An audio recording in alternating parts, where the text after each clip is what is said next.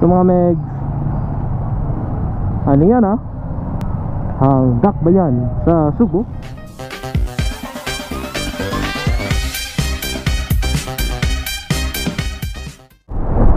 May hapon ta na mga megs. So grabe na ang pag-announce sa COVID-19 dito sa Cebu. Ayan, uban napay-uban gipang test ko kan ba negative or positive.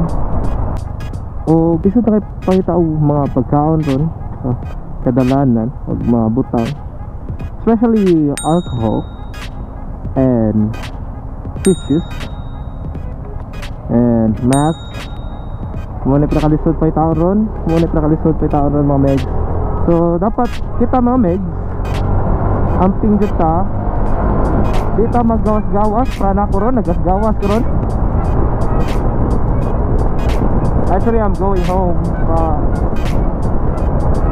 kuha lang ako ng gamit, kita mo to kasi I work from home.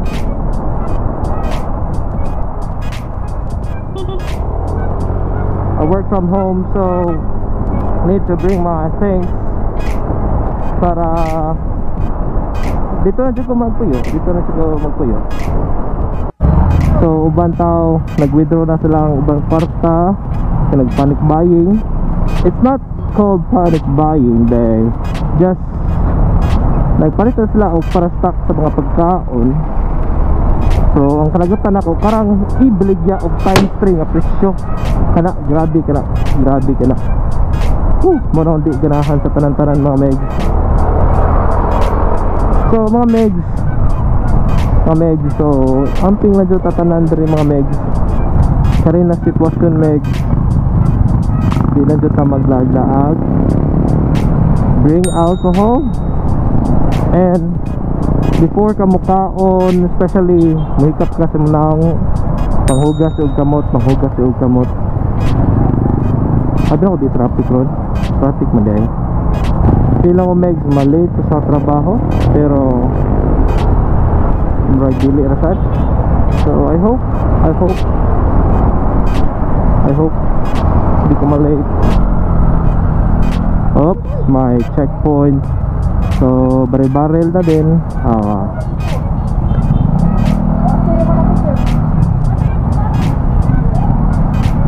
Binababa sila, di ko alam, baka overload.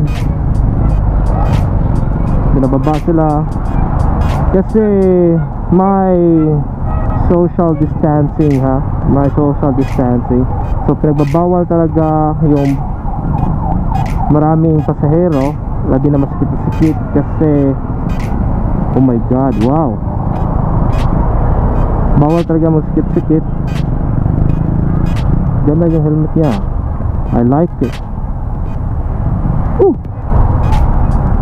Tagal na din ako wala nag-vlog mga megs kasi may strict din sa pagbiyahe. Strict ang pagbiyahe natin na ngayon, especially speaking of, as I mentioned earlier, social distancing. Bawal daw back ride. So bawal talaga may back ride kahit kapamilya mo, kapatid mo, asawa mo. Di ko alam, pinababawal yan. Isang bubong lang kayo at di pwede, pero magsakay ng jeep pwede, or taxi and bus, which lot of people in there, which we are not sure they are sick or something, and I'm not sure why they have tried to have that kind of situation. So grabe mo, may traffic talaga, di ko alam bakit. Is it okay? So thank you. So mga megs, hinahinay lang mga megs. Pamta naglumba. Ang ato lang maabot na sa tong paymalay, waliki og bunog. Mana yung pinakalindot tanan, pwede rin ko agi. social distancing.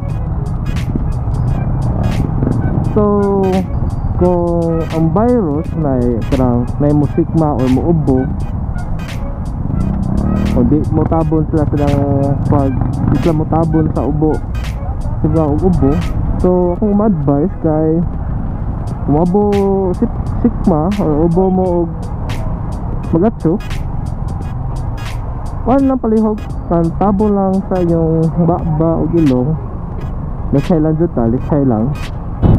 O karon mga uban stores di pwede nga usod ka wa ka ng limpyo sa kamot. May uban sa buildings nga spihan kag alcohol.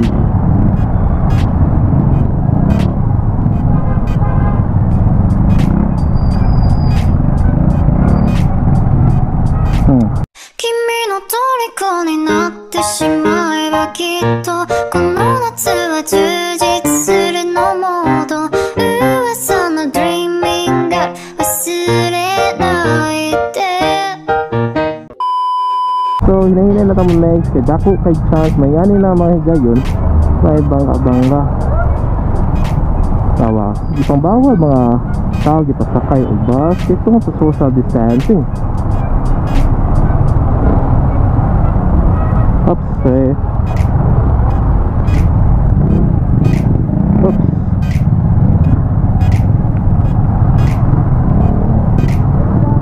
I like your sampaludo, by the way.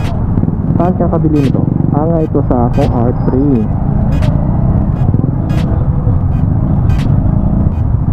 So mga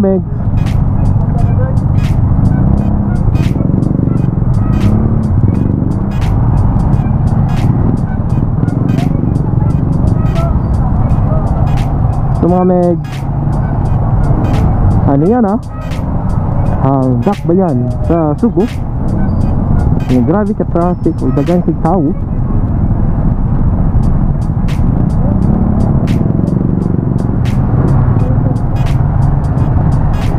Lots of people are going home from their provinces kay grabe itong coronavirus. Aban, wala na yung trabaho. Aban, kitagaan na ang 13th month. Kami yan wapa pa increase apong tagay og electric allowance or Wi-Fi allowance, or I'm sorry, internet allowance. I like your helmet, by the way.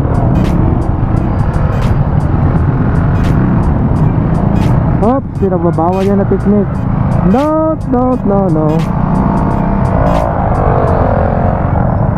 Just follow the traffic rules at walang mawawala sa'yo, diba? Less chances madisgrasya ka kung follow lang ka sa rules. Pero ito na siya may problema kung sunod ka sa balaod. Sige, balaod man na.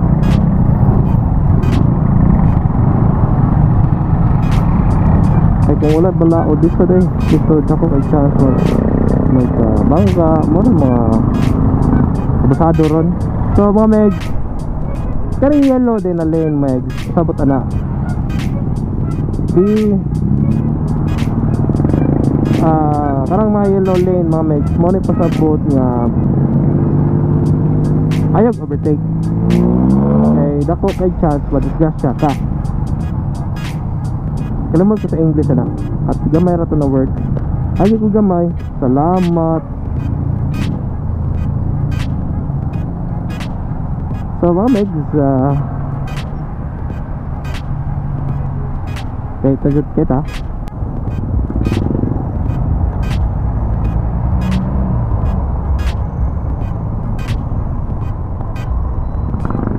Oops.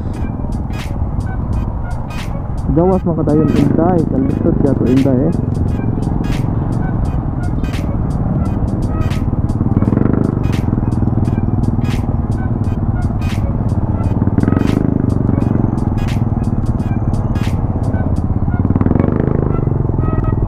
Oh my god, kaya pala may gasa dito. Mau di ay. Oh, grabe itong disgrasya mga megs. Mo nila kako sa itong traffic dito sa Subuanon dito sa Blackout na dito. Blackout na mga megs. Para rin ba? Bulacau. This is Bulacau. Or itong usa ka butang nakadaog traffic sa mga megs. Ginahinay itong mga megs. Yung disgrasya ta, lisod na. Anan ito ko ganihan. Ginahinay na yuta. Sunod lang ta sa balaot. Wala yung mga konsas siya. Kato kay murag ambot o sa sitwasyon at mga meg. Grabe dyan.